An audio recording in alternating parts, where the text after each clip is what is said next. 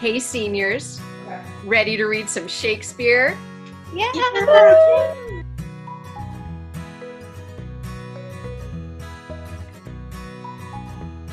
Aloha, Dance 7. Welcome. What?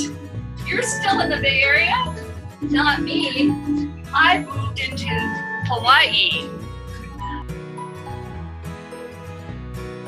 So you're taking all of your output values and you're making them negative, which is the same as saying you're making your Y values the opposite of what they were.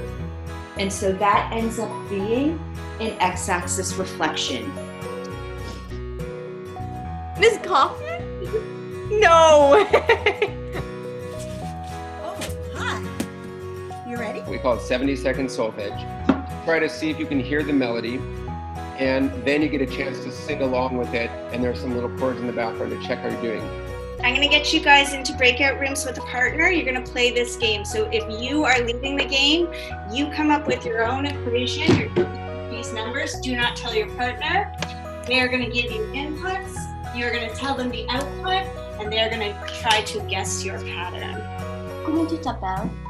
I'm going to tell Amy.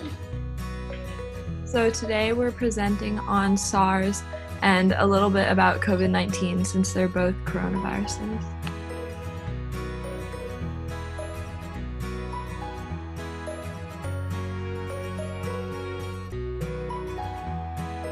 Given what you now know about these characters, about their relationships, what potential conflicts can you foreshadow here?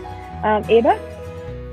Maybe something with like Peter the servant and Capulet, because he like invited the Montagues to the party not knowing that they were Montagues. We notice we do not have any sharps or flats. What does that mean? No sharps or flats? What's dough? C. Nice.